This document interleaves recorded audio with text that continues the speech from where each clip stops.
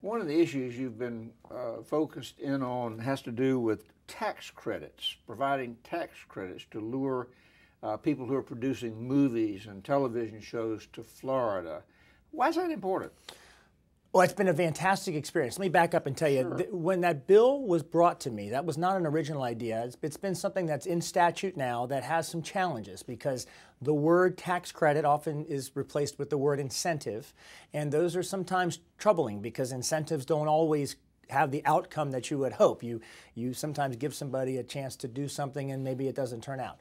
This bill has been very important for me in the learning experience because this is a performance-based tax credit. In other words, the film or the TV show or the digital media project, they have to go out and actually perform it. And they have to hire Floridians.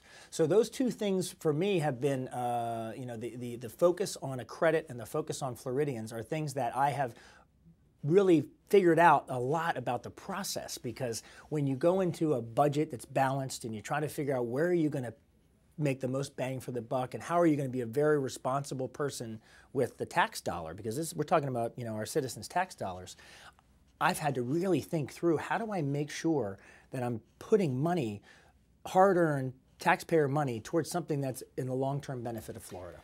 To go a little further with that, if I heard you correctly, you're not just giving money to companies to come here. No, they sir. have to be here and do something to get the money.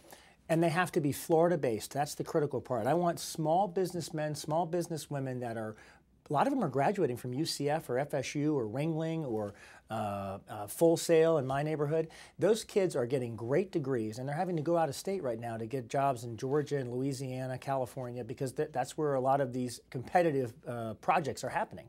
They should be here in Florida. We have the kids graduating, we have the beautiful scenery, we have all the beaches, all the infrastructure. The one challenge we don't have is we are not financially quite at the level to be competitive with those other states. So again, it's a very conservative base tax credit. I'm not throwing out stuff willy-nilly. I'm trying to make sure that it's for a small businessman, small businesswoman trying to work in Florida.